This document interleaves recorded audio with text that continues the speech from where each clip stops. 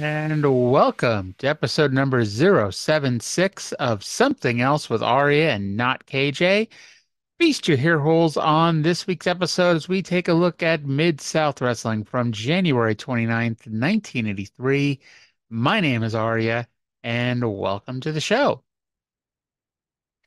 So, first of all, go Bills.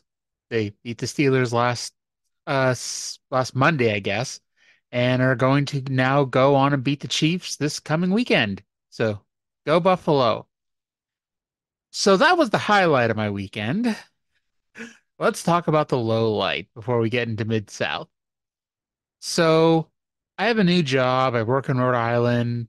I'm about, I don't know, 5, 10 miles away from Providence, maybe a little bit more, but it's right in that area.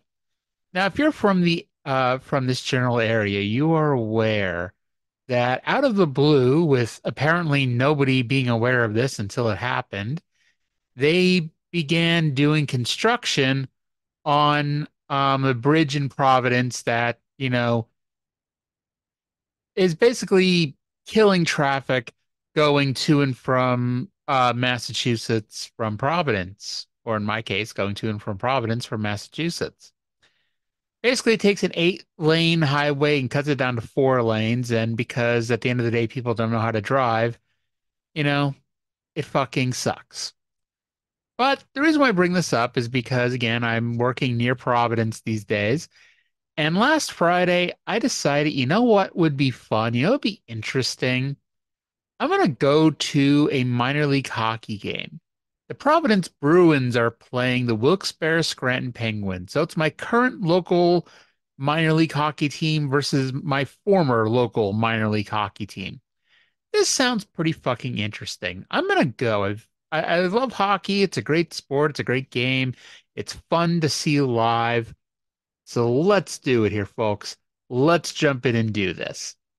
So I buy my ticket and work ends at 5 o'clock and I'm just gonna go. I'm not gonna take the highway. I'm gonna take the back roads up there, get there around 5:30, kill some time before the game starts at 7. It was a great plan. It was a fantastic plan. Then I left work. I go out and look at my car, and it looks like my tire's low. Now, I am a complete neophyte when it comes to cars. We can all point to me, we can all laugh at me. I don't know shit about cars. So when I saw that, I was thinking, is it always look like that? I don't know. But, you know, I don't know why it would be like that if it wasn't supposed to be. So I'm like, get in the car. I'm going to go to Providence. Great.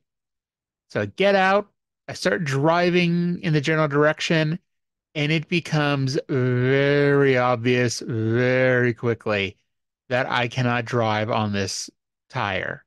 So I pull into a nearby shopping center. This is now like 5:10, 5:15 in the afternoon. And I go out, take another look at the tire, and I can actually push my thumb into the tire.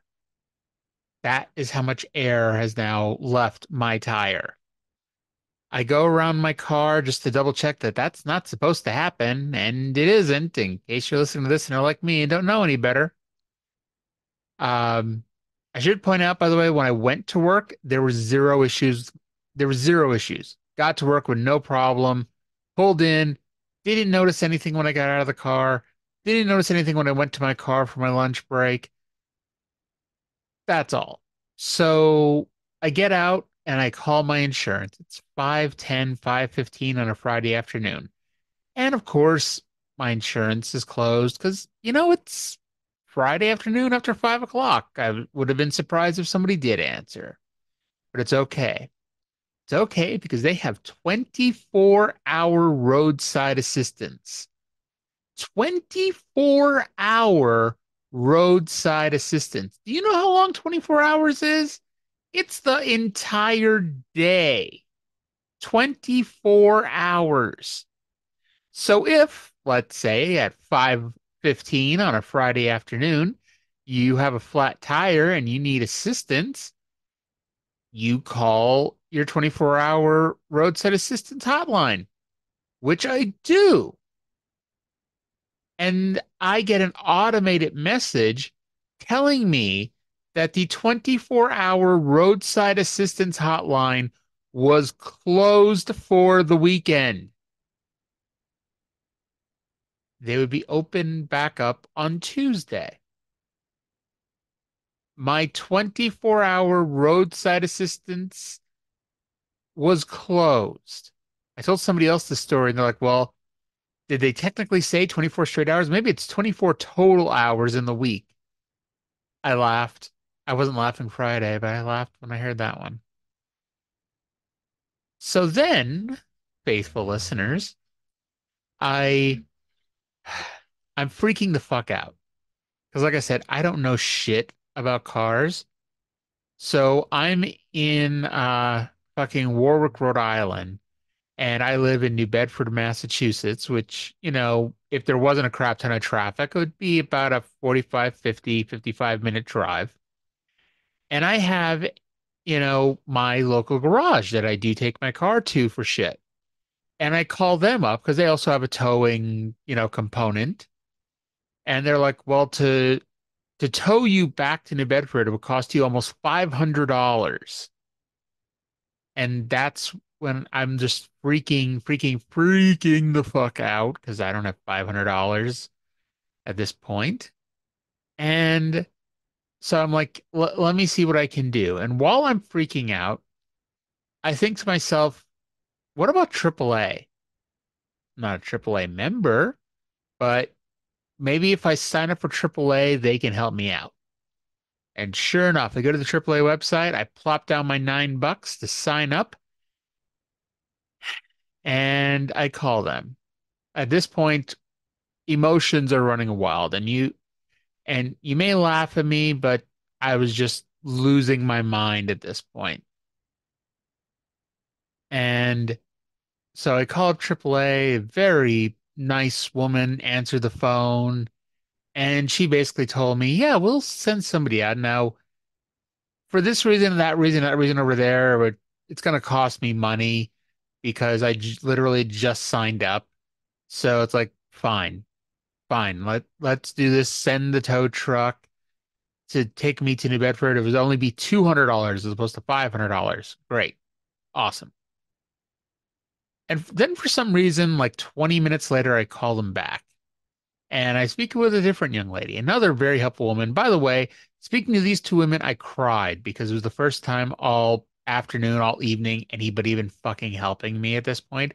Which, by the way, at this point, it's now 6:30, 7 o'clock. And she says to me, do you have a spare tire? I'm like, I've had this car 3 years. I'd like to think if I had a spare tire, I would know I had a spare tire. But she's like, go to the back of your car, do this, that, and the other thing. And holy fuck, I've got a spare tire in my car. So great. So they're going to cancel the tow and send out somebody to fix my tire, to replace the tire. Great. Great, great, great, great, great. So somebody comes out. It's now 7:30, 7:45, going on 8 o'clock. And he can't get the fucking tire off of my car. It is rusted on. And he couldn't get it off. So it's okay because they're gonna have somebody else come out. They're gonna have a rubber mallet, basically a small sledgehammer. They're gonna come and knock it off. Great. Awesome. Send the second guy out. Second guy comes. It's now after 8 o'clock. It's 8:15. By the way, again, it's like I've been there since 5:15. So it's now 8:15. And the guy comes out and he can't get it off with the fucking mallet either. So after a little bit more discussion, and we discover that as long as I get it towed within 3 miles, it's free. So I have it towed to a place in Warwick, which was less than 3 miles away for free, and then take a $50 Uber ride home. which expensive, obviously, but also still less expensive than either of the tow quotes I had. So I get home on Friday night at like 9:30, and that was one of those nights where I'm like, fuck my diet. And I got a pizza with a lot of sauce and cheese and everything on it. And I say, this place opens up tomorrow morning at 7:30. I will be fucking awake at 7:30 and call them. And sure enough, I call them and they're like, yep, we'll get to you. We have your car. We have the key. We have a note from the people who dropped it off, yada, yada, yada. As soon as soon as we get to it, we'll give you a call. Long story short, they call me 30 minutes later and say the car is ready. Apparently, it did not take very much effort to knock that tire off on their end. God knows what they did instead. So, since all my local friends who have cars are still asleep because it's Saturday morning at 8 o'clock and only crazy people like myself are up at that time, I take another $50 Uber ride back to Warwick where I get my car. And by the way, they obviously put on a new tire. They didn't just give me the old spare tire on there because they knew I'd have to replace it anyway. And so, long story short, that was my Saturday night. Or that was my Friday night. Saturday morning, I got my car back. My car is great again. I love my car. Like, legitimately, the last time I'd worked on my car, when I went and picked it up, I gave it a hug. Like, I know that sounds silly, I know that sounds stupid, but there's probably somebody sitting out there, a car owner is like, I totally get that. I totally understand that. All right, so none of y'all are listening to this to hear me talk about my car. Y'all want to hear me talk about some wrestling. Alrighty, so let's go to Mid-South Wrestling, January 29th, 1983, from the Irish McNeil Boys Club in Shreveport, Louisiana. And let's take a listen to this week's commentators, Boyd Pierce and Why God Why? Paul Bosch. Hello, everybody, and welcome to this week's edition of Mid-South Wrestling Television Network. I'm your host, Boyd Pierce, and a lot of exciting action signed by matchmaker Grizzly Smith. It'll be headlined by a North American Heavyweight Championship match as Stagger Lee defends his coveted title and belts against the challenge of Ted DiBiase. Mr. USA, Tony Atlas from Roanoke, Virginia, is here. Also, Chavo Guerrero, the fine Latin star from Mexico, takes on a rugged Matt Bourne. It all adds up to 60 minutes of wrestling excitement. The man to tell you about it, 34 consecutive years as commentator for Houston Wrestling, also the top promoter in professional mat sport of wrestling. It's Mr. Paul Bosch. Paul, welcome. Boyd, thank you. I still have trouble getting this thing over my cauliflower ears. We're going to have a lot of good action tonight, and I think we're going to get right down to it. The first event is in the ring, so let's go for the introduction. 60 minutes of exciting wrestling action featuring Paul Bosch on commentary. All right, I guess I can't get through 60 minutes unless we get through the first minute. So this week is the match we were supposed to have last week, Stagger Lee versus Ted DiBiase for the North American title, along with Chavo Guerrero versus Matt Bourne. As we mentioned last week, Chavo wants the Louisiana title held by Rat Pack member Jim Duggan. And so I guess he's going to go through Matt Bourne en route to Hacksaw. We go to the ring for our first match. It is Tom Ernesto Jr. versus Tim Horner. It's an expiration of time match that started the show. Paul Bosch is already promising to make this the longest 46 minutes of my life because thankfully I don't have to do a full 60 with him. I have to do 46. Like, legitimately. Think of every awful WWF announcer you've seen in your life. From Lord Alfred Hayes, Gorilla Monsoon, Todd Grisham, Michael Cole, fucking Adnan Virk. Who was that other guy that Jimmy Smith? I guess he wasn't that bad. He just didn't work out. But think about every bad WWE commentator who we've had on WWE, in our lifetime. And think about the fact that, there was at least something moderately charming about them.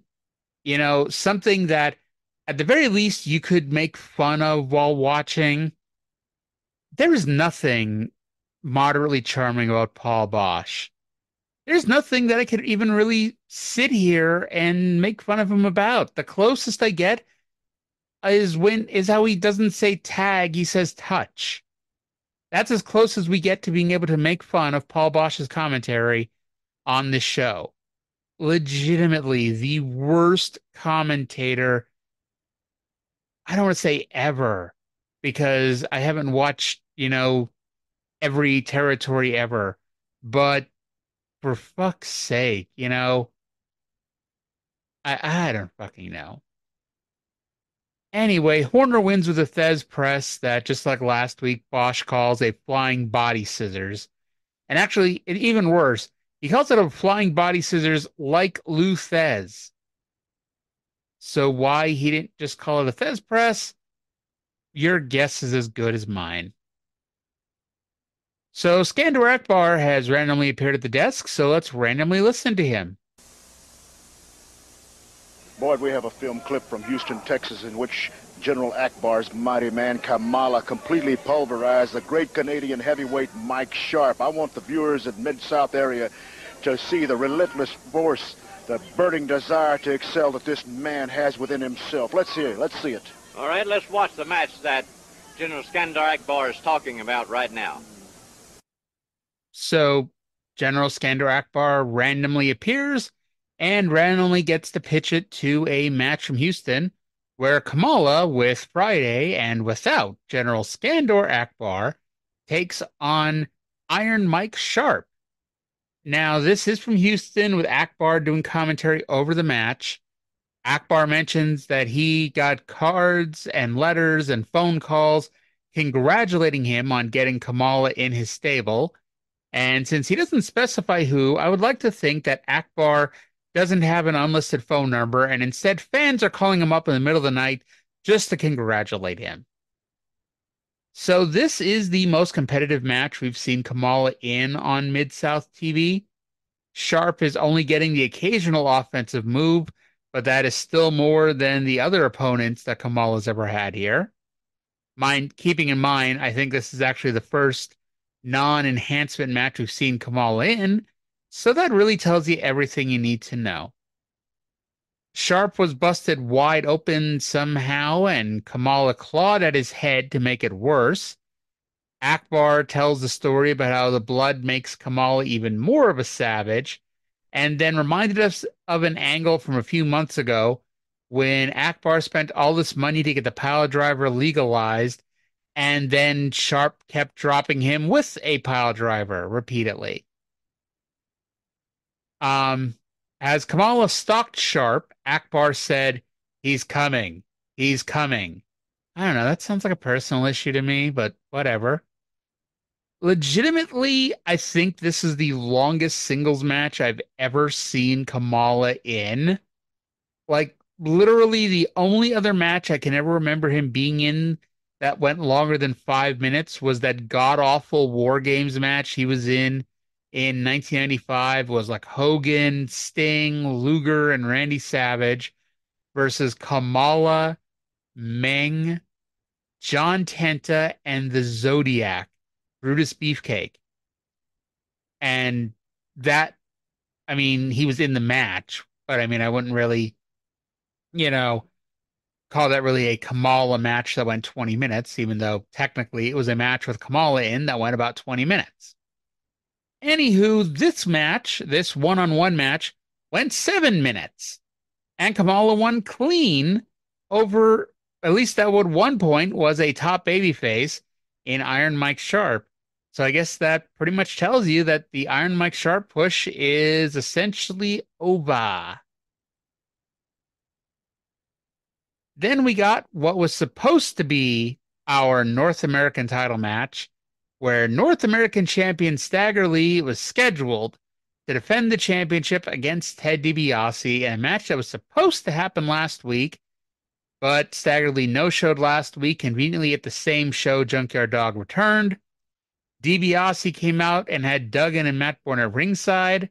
So Grizzly Smith, rapist extraordinaire, appeared ringside and announced that Stagger Lee no-showed again, but announced that someone else had challenged Ted DiBiase to a Come As You Are match, and DiBiase was pissed that he lost his title match, and even more pissed when out came Junkyard Dog.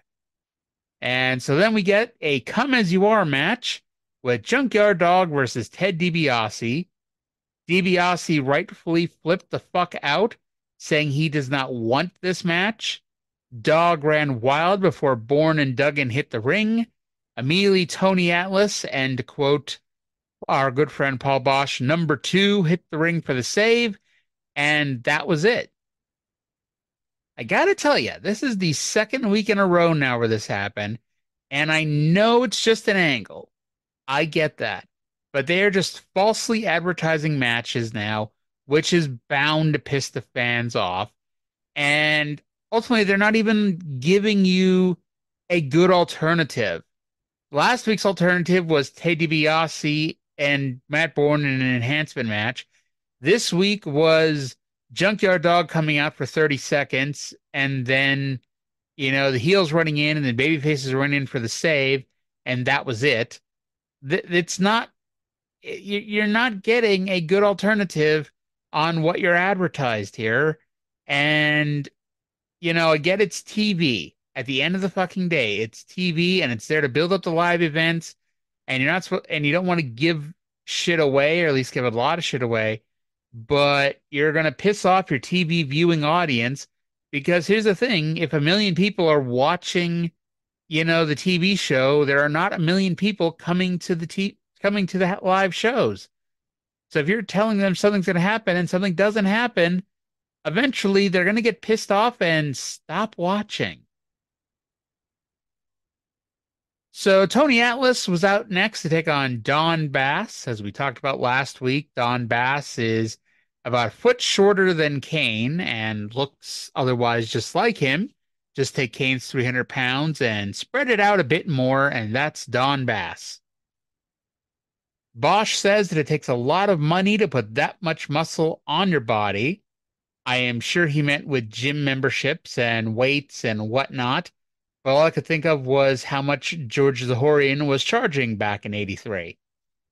Anyway, Atlas won quickly with a big splash. This is going to be a long fucking show. And because we have more than half of a show to go, and we are knee deep into the expiration of time matches. In fact, essentially, this whole fucking show is one expiration of time match after another, with the exception of the one main event match that actually comes up that we'll get to, which is Matt Bourne versus Chavo Guerrero. And the rest of this was a pretty fucking skippable episode.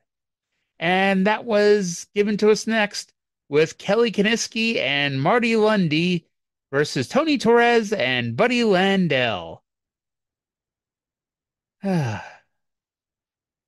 Keep in mind, there's only so much I can complain about a match with Arn Anderson and Buddy Landell wrestling each other. And like I said, we still have Matt Bourne versus Chavo Guerrero, so at least that's something. Paul Bosch calls Kelly Kiniski the top rising star in wrestling today.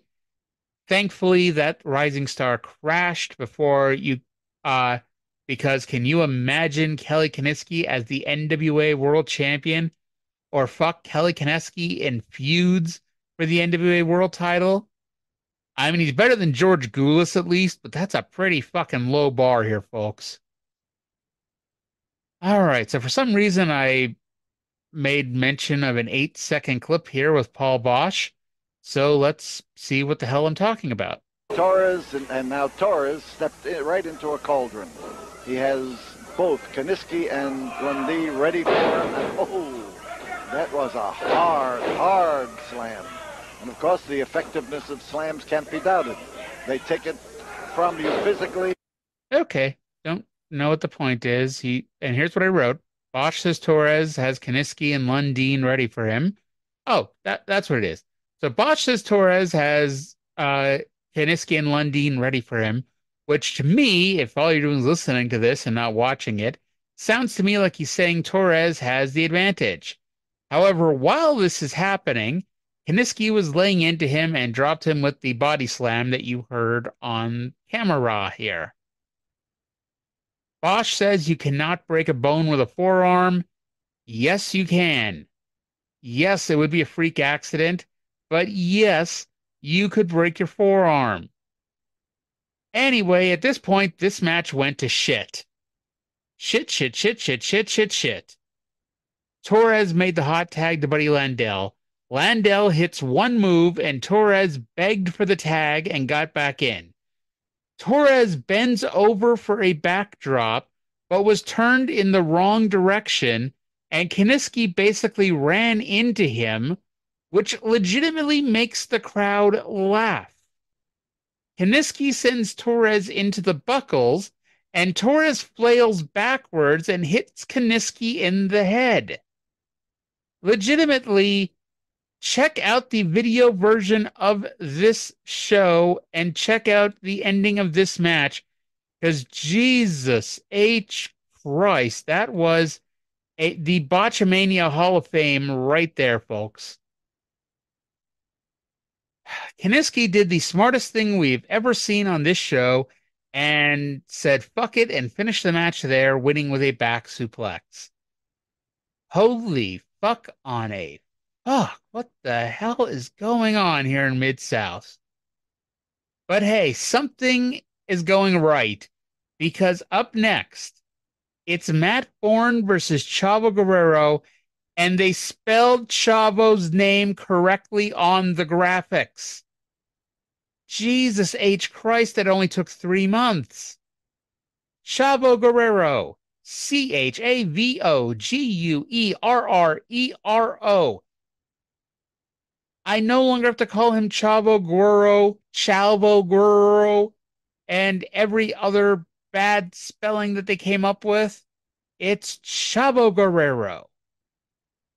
All right. So Ted DiBiase is pissed still, as you can imagine, and he's got something to say here as he interrupts the introduction of our next match. This event is for one fall. Before you introduce this next match, I got something to say. I'm going to get to the bottom of this junkyard dog Stagger Lee thing once and for all. Now, this is 2 times they've tried to railroad me. 2 times I was supposed to wrestle for the North American title against Stagger Lee. 1 week he doesn't show up. The first week that Junkyard Dog shows his face. And the next week, he doesn't show up tonight. And here comes the Junkyard Dog again. It's very simple. Junkyard Dog, Stagger Lee, Junkyard Dog. They're both the same person. Now I'm taking my lawyers and I'm going to the president of Mid-South, Charlie Lay, to matchmaker Grizzly Smith, and I'm going to get something done. I want a match with Stagger Lee or the North American title around my waist next week.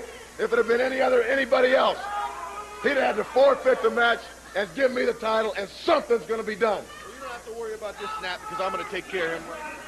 Well, time will tell. This event is for one fall or remain.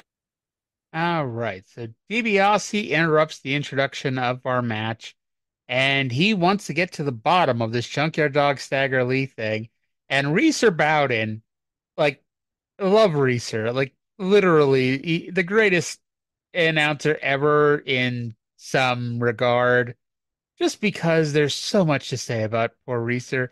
Reeser is laughing because he knows what bullshit this is, and he's not even trying to hide it at this point.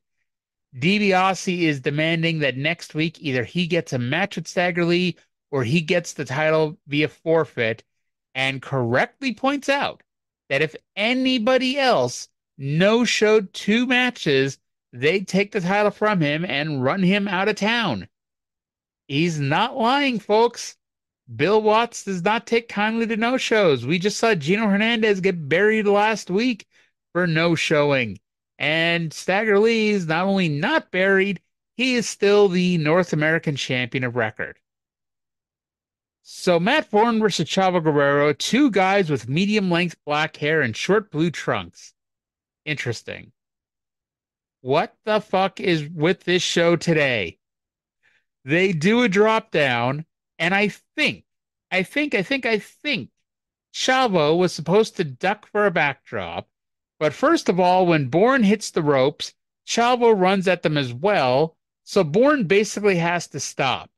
Then Chavo ducks, and I think he thought Bourne would block the backdrop, but Bourne starts going up for the backdrop, and then after time stood still, Bourne uses a small package into the ropes.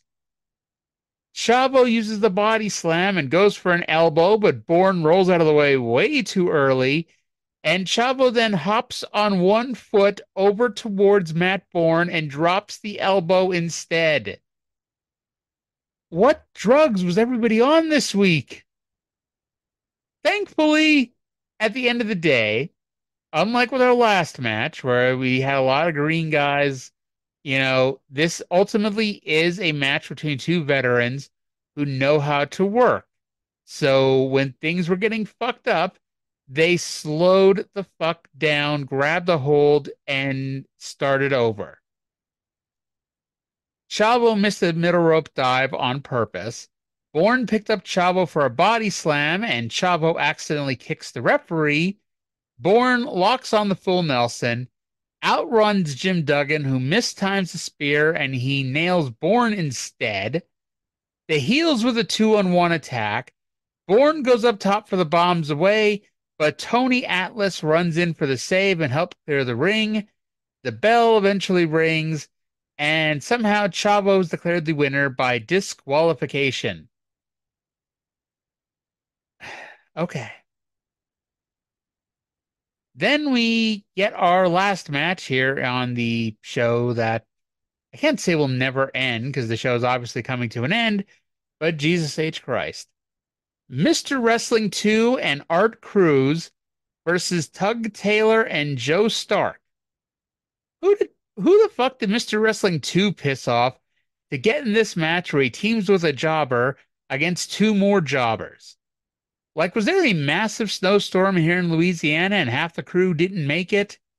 And that's how we ended up with this hell of a show we got here today. Cruz and Stark were so eager to get some degree of spotlight here. Two tags in, as did Tug, and Two took him over with a side headlock takeover, as it was announced that next week, Andre the Giant will be here. Oh, holy fuck on a fuck. So Cruz tags in, slaps on a headlock, and they go to the corner. Tug shoots him off, and instead, they're in the corner, folks. And you don't ever have to have been in a wrestling ring to know that if you're in the corner and you're being shot off, where should you be headed? The straight line here, folks. Corner to corner. You're being shot off, you hit the opposite corner. Or whatever you do, you go in the direction of the corner. So Tug shoots him off, and instead of going corner to corner, or really even into the ropes that he was pointed towards, Cruz runs off the opposite rope. I'm sorry. What the fuck? Yeah, that's what I'm saying here. I'm sorry. There's so much shittiness going on here. I'm losing track of my notes here. He runs off the opposite ropes. Tug slaps on a side headlock, and that's where we go to hell. Cruz shoots Tug off and bends for a backdrop. And Tug is like, nah, motherfucker, and kind of throws Cruz down. They try again, since apparently Tug was supposed to do a leapfrog. And much like how I once crashed down on my brother's neck when for some reason, he let me do a leapfrog to him, Tug bent at his knees. He leapt as high in the air as he could and came down right on Art Cruz's shoulders and back. Holy fuck. So Cruz fought back and made the tag to Two. Two is like, I am not doing an expiration of time limit draw with these schmucks, and won with a botched finish. He used the body slam. Joe Stark kicks out at 2, but the referee don't give a fuck and counted 3.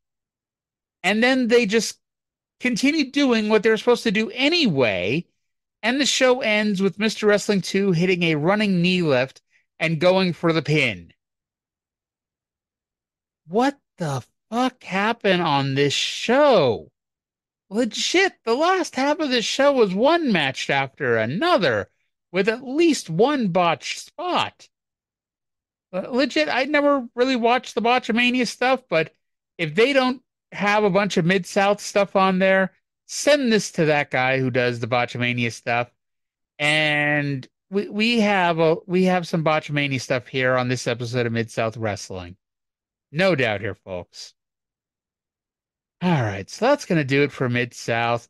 That's gonna do it for Mid-South actually in the entire month of January. So when we come back here next week for more Mid-South, we're into February 1983. Yay! And from here we go to Weird News of the Week. And that is Weird News of the Week presented by Nobody. Nobody, the company that sponsors nothing. And for that, we go to UPI.com. We go to our old friend Ben Hooper for this week's weird news. Stowaway cat takes 800-mile journey under hood of moving van. A cat who went missing from her owner's home turned out to have gone for an 800-mile round trip across England and Wales in the engine compartment of a moving van. Laura Teal said her family's 8-year-old Siamese cat Jasmine failed to return home for dinner at her Weston-super-Mare home on the same day that her neighbors moved to Llanelli, Wales. It was 2 days later that Teal received a call from a veterinarian in Dawlish, England. Jasmine turned out to have crawled into the engine of one of the moving vans parked on the street the day she disappeared and went on a trip from Weston-super-Mare to Llanelli and back to driver Jeff Boer's home in Devon. Boer drove the truck the following day for jobs that took him through Exeter, Honiton, Bournemouth, and Chippenham. He finally discovered Jasmine under the hood of his vehicle after the feline had been stowing away for almost 800 miles. The cat was taken to the vet in Dawlish and scanned for a microchip, which revealed Teal's contact information. Teal said Jasmine was a bit dehydrated from her journey, but otherwise uninjured. I gotta tell you, anytime I'm gonna see weird news that features a cat, you bet your last dollar I'm going to read that one. And that was a cute story. All right, so that's gonna do it for this week. Hopefully my weekend is less adventurous than this last one was. Go Bills, and we'll talk to you again in 7 days.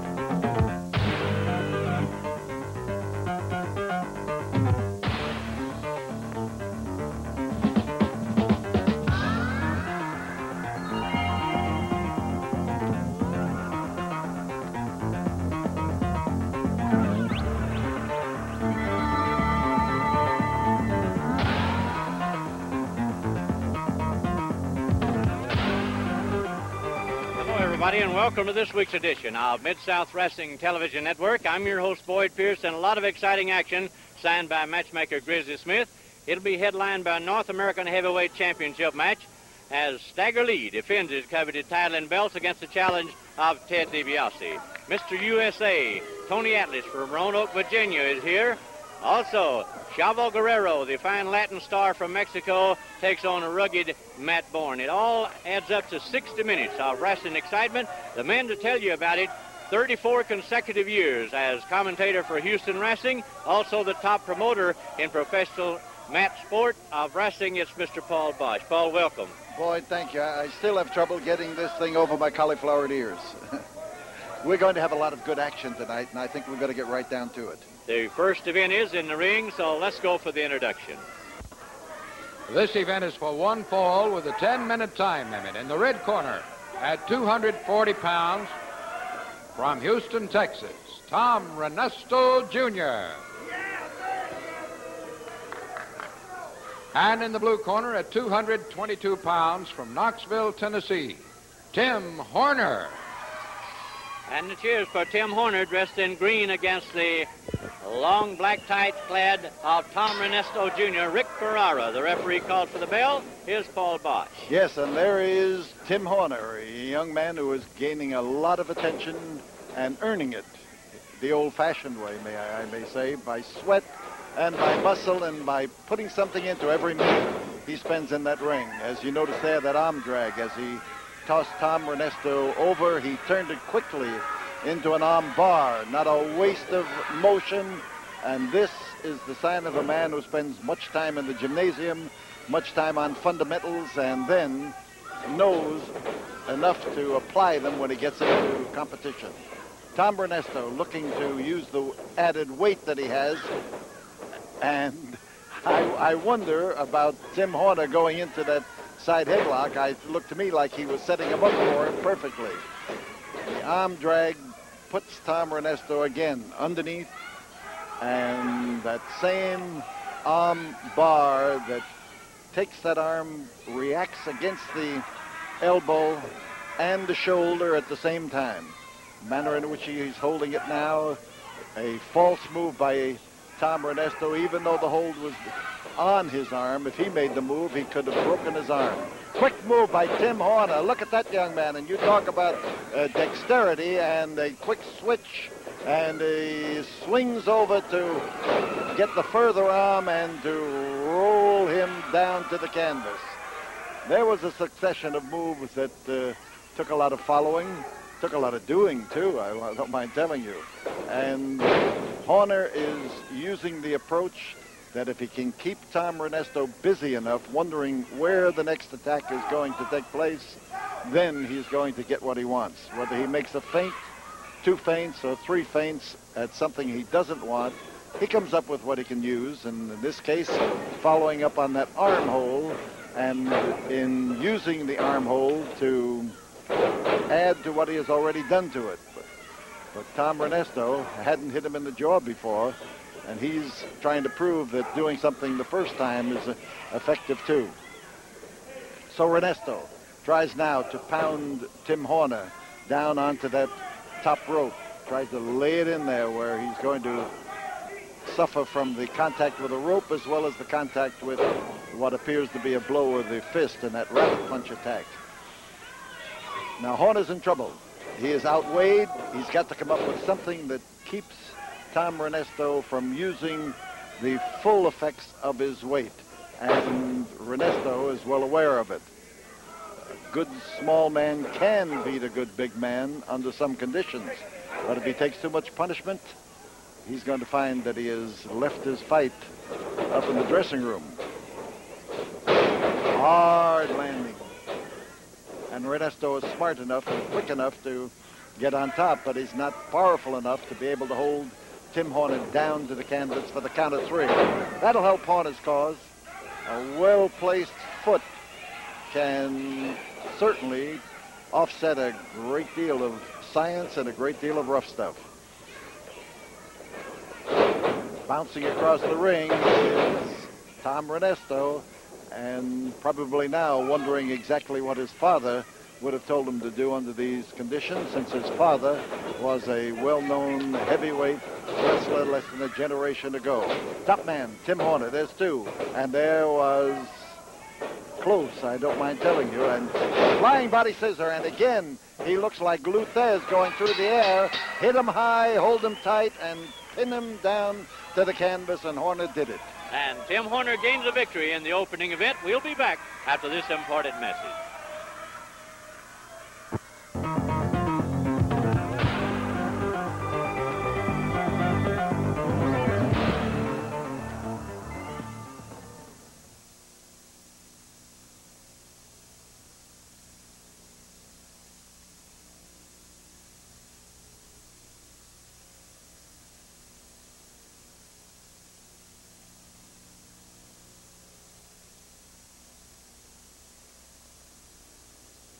Boyd, we have a film clip from Houston, Texas, in which General Akbar's mighty man Kamala completely pulverized the great Canadian heavyweight Mike Sharp. I want the viewers in Mid-South area to see the relentless force, the burning desire to excel that this man has within himself. Let's hear it. Let's see it. All right, let's watch the match that General Skandar Akbar is talking about right now. Never before in my career as a wrestler and now the world's greatest wrestling manager have I ever been associated with the likes of Kamala. Such power and devastation, 360 pounds. Now you see him in the ring with all of the regalia, the earrings, the mask, the spear. Friday accompanying Kamala into the squared circle, ready to do battle. He'll be going up against Mike Sharp, who is a tremendous man himself. Now, I've felt the wrath of Mike Sharp. I know how powerful this Canadian heavyweight is. But I want the viewers in television land to see just exactly what a tremendous and relentless pursuit that Kamala has. Coming from the Sam Houston Coliseum in Houston, Texas, there you see Mike Sharp. In just a few moments, this match will get underway. You see referee Jerry Usher giving instructions to Mike Sharp. Now, Friday, getting the great Ugandan warrior ready for action. As I've said before, I have never, and I've had a lot of great talent in the general stable, but I have never seen anything like Kamala. Across the country, I've been getting the cards and letters and telephone calls and congratulating me on my association with Kamala. There he goes, as you see. As I told you before, the relentless pursuit, those chops to the head of Mike Sharp. Ooh, there's another one that has to sting. See big Mike Sharp going down, down, down. Once Kamala starts, he never lets it. Mike Sharp out of the ring at that point. Ooh, there goes the ceremony dance. Out of the ring. Another chop outside. Boom. Mike Sharp goes down, as you can see. It's not easy to restrain a man like Kamala. I have communication with a man, but however, this man is almost uncontrollable. Stalking Mike Sharp now. Sharp up on the apron, back into the ring. Ooh, another one to the head. Now these are just not ordinary chops that Kamala throws. These are devastating chops. I have never seen anything from the Orient, from wherever, that can compare with Kamala.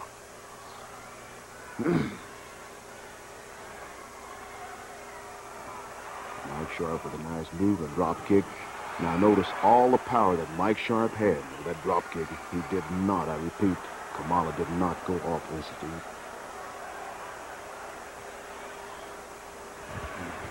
Now, one at this point would have to admire Mike Sharp for being game. However, perhaps you would say he is willing but very weary at this point.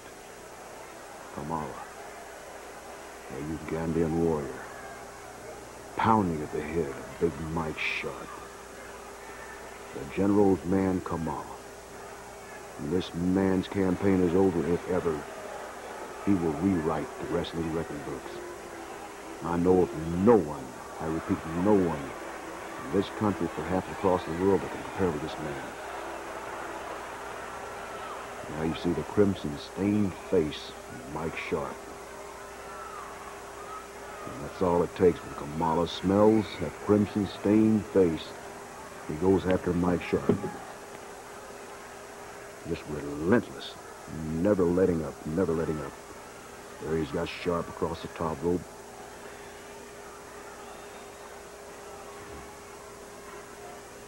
Mike Sharp still in it, willing, but as I've said, very, very weary, staggering. Kamala knows, he smells victory. He knows enough to know that he's got his man exactly where he wants him. Sharp throwing wildly, almost catching the referee on that wild shot. Oh, just look at Kamala, never letting up. The agility of this man is unbelievable. 360 pounds, he moves like a lightweight. Reminding one of a panther moving through the jungle.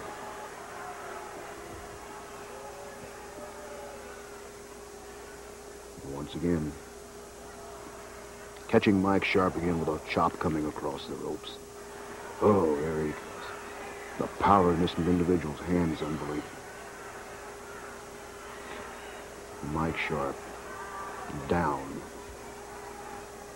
This has to be somewhat of a matter of revenge for the general, as you Mid-South television viewers can remember a while back that Mike Sharp illegally put the general in a pile driver, which I haven't forgotten. This is somewhat of a, as I've said, a revenge for the general. Oh, and you wonder how Mike Sharp can take the punishment that he's taking right now from the Ugandan heavyweight. Kamala just keeps coming, just keeps coming.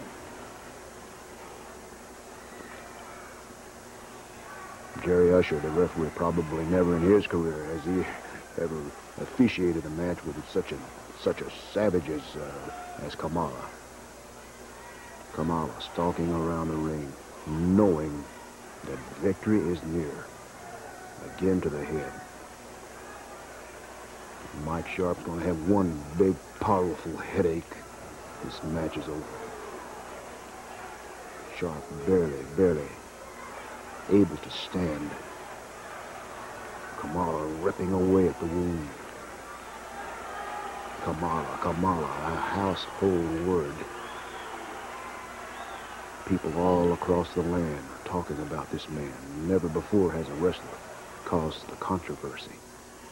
Has wreaked havoc in an area like Kamala has. Now Kamala has Mike Sharp down on the apron, the bottom rope. Tasting the crimson stain. Kamala stalking around the ring. He's got Mike Sharp hit. Another one to the head. How can Mike Sharp stand the punishment? Kamala. Again, just relentless. Never letting up.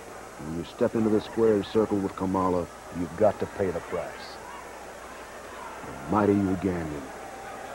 The general went to great expense to lease the services of this powerful heavyweight. Oh, Mike Sharp down again. Perpetual motion, agility. That's Kamala. Strength, power, Mike Sharp down once again. Flat. Now Kamala picks up Mike Sharp. As I've said, one of the strongest wrestlers in the business. A body slam.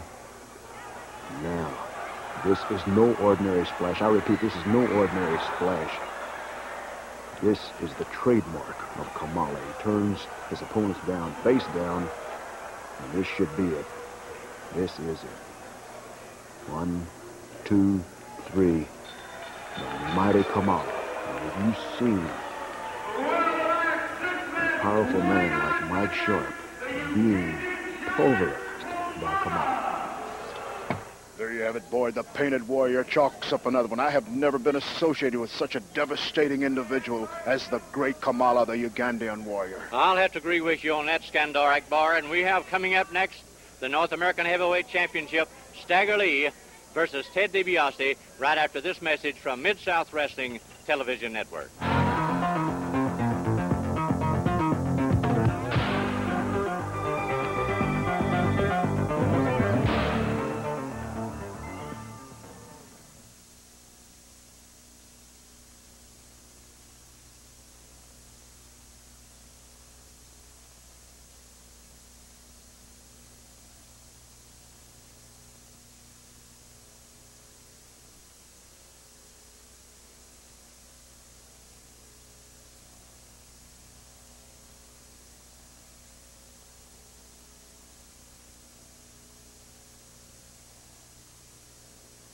And now a title match for the North American Heavyweight Championship. This event is for one fall or remaining television time. In the red corner at 268 pounds, from Omaha, Nebraska, a former North American Heavyweight Champion, Ted DiBiase. And it seems that Ted DiBiase has a couple of seconds in the ring with him.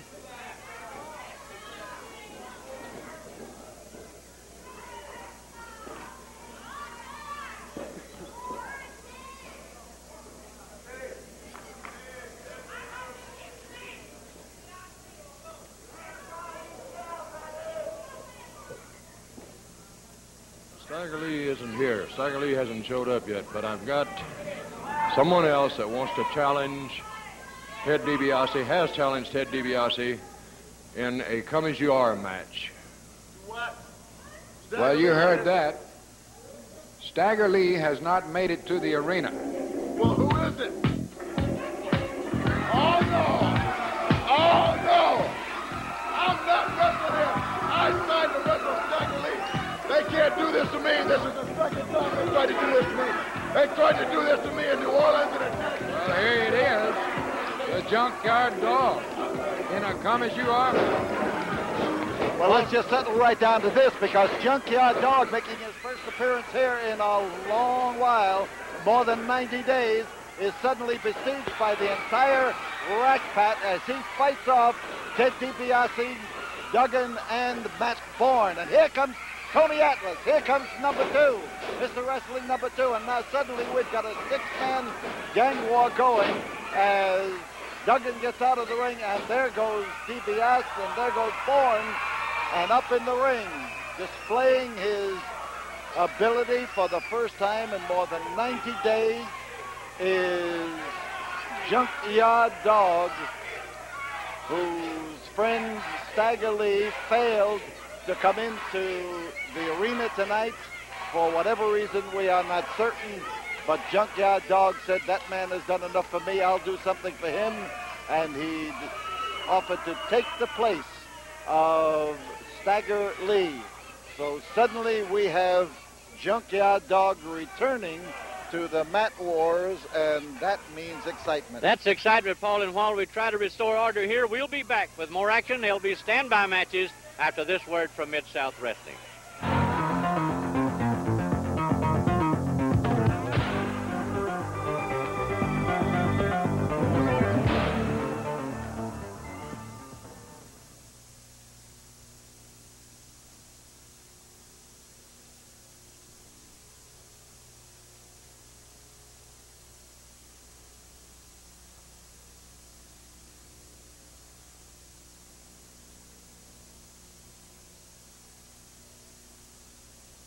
This event is for one fall or remaining television time. In the red corner at 270 pounds from Pampa, Texas, Don Bass.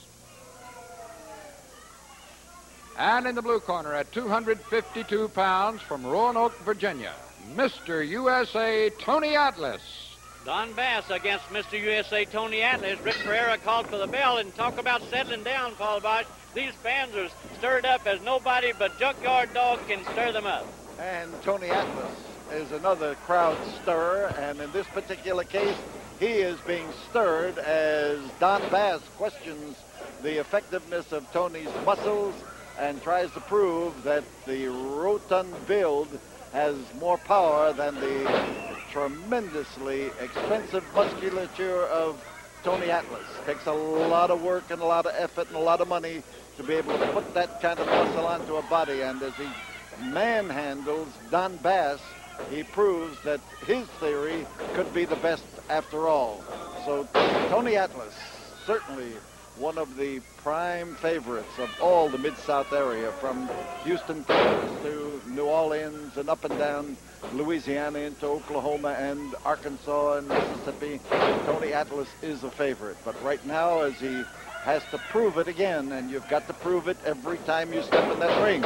You've got to be in top shape, and if you're going to be a top star, you have got to let these fans and your opponents know it. And Tony, with that high-flying drop kick of his, shows that muscles have utility and purpose, and as he, ooh, a flying cloud as he drops on Don Bass to squeeze him into that canvas and give Tony Atlas another win. And we'll have tag team action coming up following this word.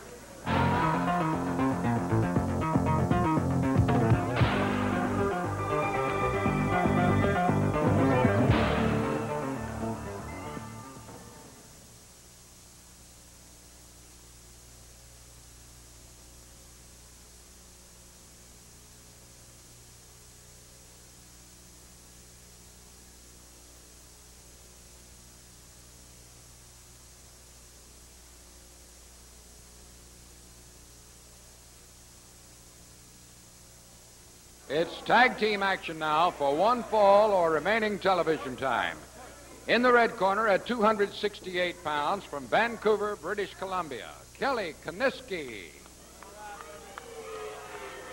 And his partner at 250 pounds from Rome, Georgia, Marty Lundy. In the blue corner at 238 pounds from Richmond, Virginia, Buddy Landell. And his partner at 221 pounds from Houston, Texas, Tony Torres. Kelly Kiniski and Marty Lundy pairing up against Buddy Landell and Tony Torres. Jerry Usher, the referee. Paul Bosch, this is a standby match. We have time. We have lots of more excitement coming up. Chavo Guerrero taking on Matt Bourne, and then Mr. Racing 2 is also here as time permits. But the one we settle down to right now, Boyd Pierce, is the one that puts Buddy Landell in that ring to take a side headlock on Marty Lundy. And as Buddy puts the squeeze on it, this young man who has a lot of promise and a lot of latent ability is going to get an opportunity to bring some of that to the surface. He's going to have to in order to stay in there against Lundy and Kiniski. Kiniski, the son of the former world champion. Oh, he stepped right on his nose with a vengeance. He came down and planted that foot right on the forehead and the nose. And the foot is big enough to have covered a lot of territory of Marty Lundy, and Marty steps out of that ring, and he's having problems. So is Kelly Kiniski as Buddy Landell races across that ring to try to catch him unawares. He didn't. The top rising young star in the game right now is Kelly Kiniski. Rough, yes, he learned that at home. He learned it from his father. That's how his father won the world's heavyweight title, how he stayed the world's heavyweight champion for 4 years, how he was one of Canada's top athletes. And young Kelly Kiniski, now shining his own light instead of standing in the shadow of a former champion, intends to change his style completely and make it doubly effective against people like Buddy Landell or anybody else. So Marty Lundy, as he gets in there with that reverse chin lock, now tries to set Buddy up for problems, and neat move. Now that's a difficult move to make, and he did it well. And he knew why he did it. He got across that ring and touched the hand of his partner, and Tony Torres, and now Torres stepped right into a cauldron. He has both Kiniski and Lundy ready for him. And, oh, that was a hard slam. And of course, the effectiveness of slams can't be doubted. They take it from you physically, and if a man can just follow up the advantage, he can get the pin from a body slam and do it effectively. Reverse chin lock. Kelly Kiniski pouring it to Tony Torres, and Torres getting in that position. This is not a chokehold. Not that Kelly Kiniski wouldn't use a strangle if it was to his advantage, but this is not a chokehold. The man is holding the chin in the crook of his arm, and this just negates the possibility of using it. Crotch hold again, and slam. And Marty Lundy, top man. There's one, there's two. Tony Torres underneath needs to get across the other side of that ring and to touch hands with his partner on the outside of the ring. Buddy Landell is anxious, eager to get in, and Torres Torres gets punched unmercifully there. He has taken a lot of punishment on the back. This shakes the kidneys. This drives the wind right out of you and just racks you from top to bottom. Kiniski, again, using some of the Kiniski style, the knock-em-dead style of his father and of Kelly. Let's just put Kelly where it belongs. Let's just say this is Kelly's style because he is not copying anybody. He's using what comes by instinct, and most wrestlers who wrestle rough are of that nature, and that's why they do it. Everybody in the world is not the shining hero.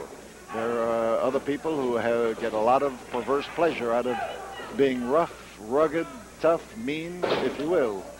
All of us have known mean people since the time we were kids. Well, here we have the wrestlers who exemplify that part of our life most assuredly. So Tony's in trouble. He's in bad trouble. He hasn't gotten over to his corner. As a matter of fact, he hasn't gotten out of the clutches of either Marty or Kelly, and as he is piled up in the corner, Kelly lays those hard forearm blows in there. When you hit, there it is, a nice try at a save by Buddy Landell. When you hit with a forearm, you don't have to worry about breaking a bone. That's why it's the favorite blow of wrestlers. The other is that it's legal. Fist blows are declared to be illegal, but are not often penalized. A slash across the throat, there's a count, and Tony Torres just barely makes it up. And he did touch. And here comes Landell over that top rope, and there was quite a maneuver. Say, he flies those feet around well. And the quick touch, and Tony Torres was begging to get in there, and the crowd's begging Buddy Landell to stay in that ring. And now Tony is probably wondering why he got back in there so quickly. The touch by Landell was at Tony's insistence, and there's a back body drop, and there is a wrap up as he pulls that leg up for a cradle hold and glues Tony Torres down to the canvas. So Tony made the call at the wrong time. He got back in that ring when he should have been on the outside, Boyd. And a victory for Kelly Kiniski and his partner Marty Lundy. We'll be back. Chavo Guerrero versus Matt Bourne after this message from Mid-South Wrestling Television Network.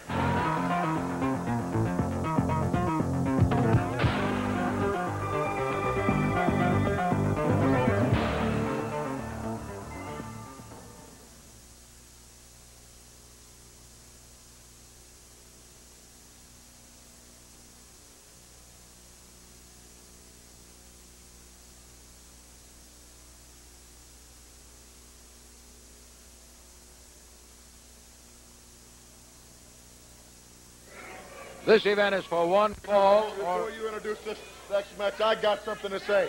I'm going to get to the bottom of this junkyard dog Stagger Lee thing once and for all.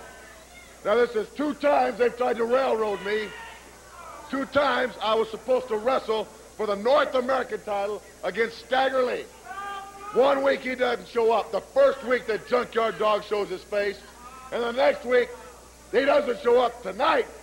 And here comes the junkyard dog again. It's very simple. Junkyard dog, Stagger Lee, junkyard dog. They're both the same person.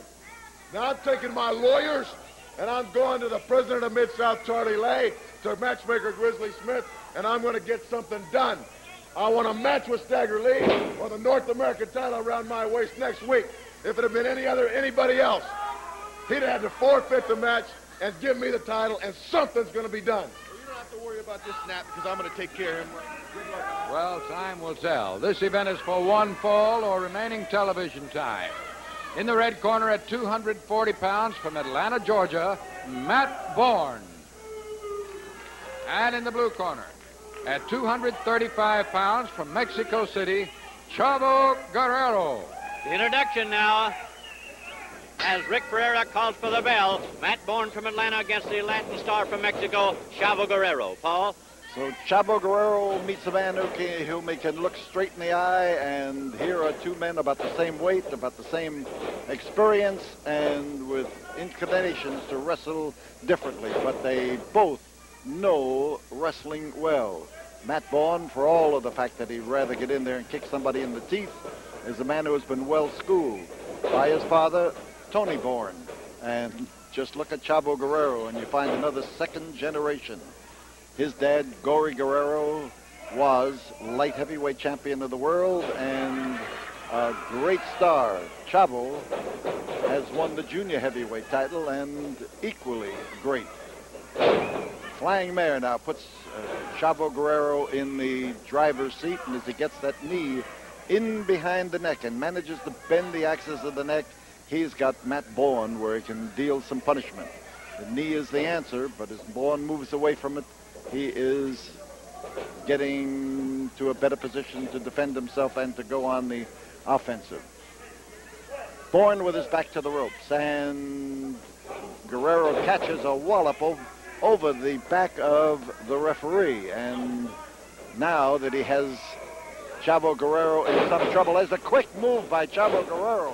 He just went up with the pull that time, and as he comes in there, makes a dive for the legs of Matt Bourne. There is an impasse for a moment, and both of them looking for the answer to get out. And again, the wrestling skills of each man come through the roughhouse wrestling that is mixed in between. Slam, and there goes Bourne, who likes to drop on his opponent and didn't do it that time. It's been responsible for a lot of bad elbows among wrestlers. And there was a great move by Chavo Guerrero. As Matt Bourne was rolling, he just bounced on that foot and followed him, and it was quick thinking and good balance. Flying feet and beautifully placed. Chavo on top. We could have a fall. Bourne sensed the danger there as those shoulders hit the canvas and Chavo's weight come in on top of him. Bourne, southpaw, and I might say southpaw like his old man because I've got bruises on my head that came because I didn't remember that Tony Bourne at one time was a southpaw and could deal the same kind of blow. So Chavo catches it, and now as Matt Bourne just planted that set of knuckles in between the eyes of Chavo Guerrero, he just made him ripe for that body slam. Here's Tony, or rather Matt, looking to splash his opponent right through the canvas. Top man is Matt Bourne. Could have a fall, but we didn't. Matt in behind. Matt takes a reverse chin lock. He wants to hold him, keep him down on the canvas. He wants to lean his weight on him. He wants to pull that jaw in there. He wants to bend forward, make it tough for Chavo to breathe. And Chavo, of course, is fighting against those things happening. And that elbow right looking for the solar plexus could do it. Measured blow with a forearm. The original wrestling wallop, and it is as strong today when it's properly used as it was 30, 40, 50 years ago. Caught him in the midsection. Caught him hard in the midsection. And now it's the mark of the boot of Bourne that can be seen on Chavo Guerrero's head to match the one that was given to Matt Bourne. Chavo Guerrero looking at that midsection, and he knows if he can pepper it enough, he gets the head, which is what happened here. Tough give and take. He's looking now for a suplex hold, and up and down, backwards he goes, and a hard crashing landing, but you got to hold him. And sometimes that's the toughest 3 seconds in the world. The 3 seconds you spend just trying to glue a man down to the canvas, no matter what hold you're employing to accomplish it. Something about having a man having his shoulders down on the canvas. Hard miss.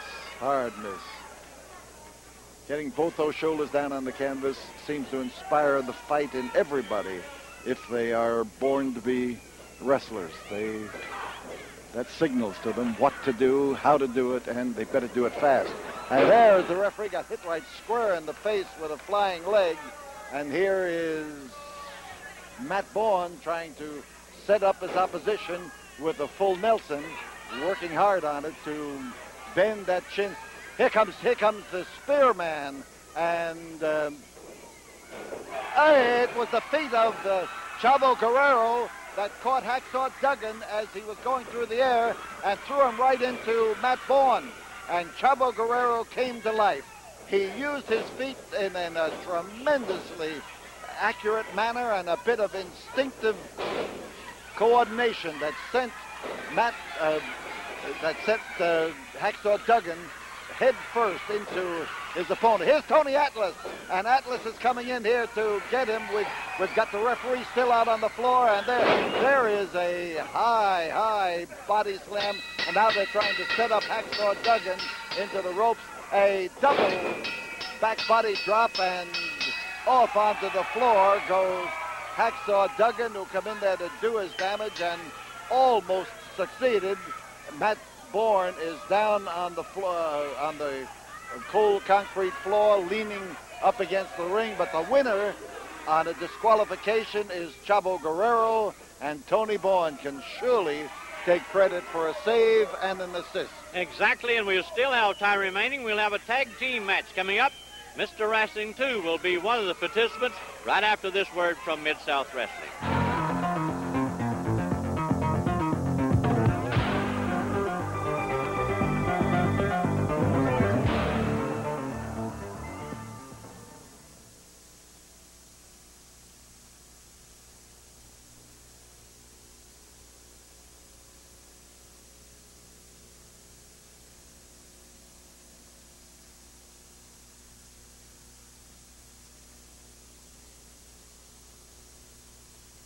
It's tag team action now for one fall or remaining television time. In the red corner at 290 pounds, from Clinton, Iowa, Tug Taylor. And his partner at 222 pounds from Jonesboro, Arkansas, Joe Stark. In the blue corner at 236 pounds from Atlanta, Georgia, Mr. Wrestling 2. And his partner at 250 pounds from Topeka, Kansas, Art Cruz.